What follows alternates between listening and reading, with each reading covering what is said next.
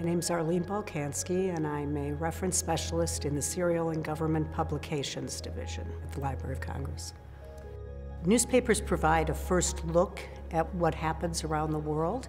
We're focused on the New York Tribune, covering the assassination of Archduke Franz Ferdinand and his wife Sophie, who were assassinated on June 28, 1914 in Sarajevo.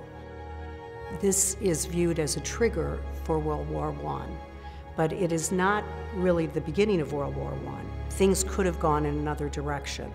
But at this point, there's massive coverage of the assassination in newspapers across the world, and certainly in many across the United States.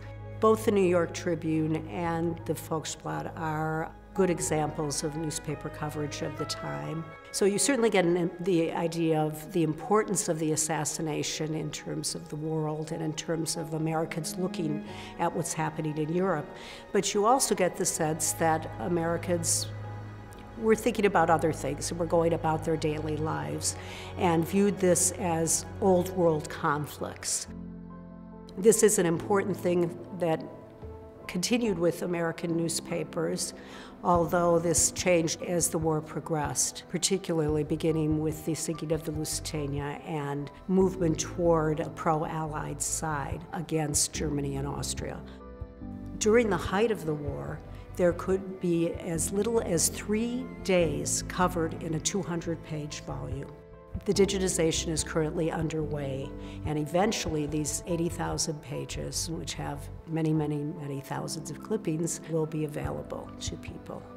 Chronicling America is a website that is on the Library of Congress website. It includes over 11.5 million digitized newspaper pages from 43 states, the District of Columbia, and Puerto Rico. And there's more being digitized all the time. The 11.5 million pages aren't all oriented toward World War I. The newspaper pages included begin in 1789 with the inauguration of George Washington and go as far as 1924.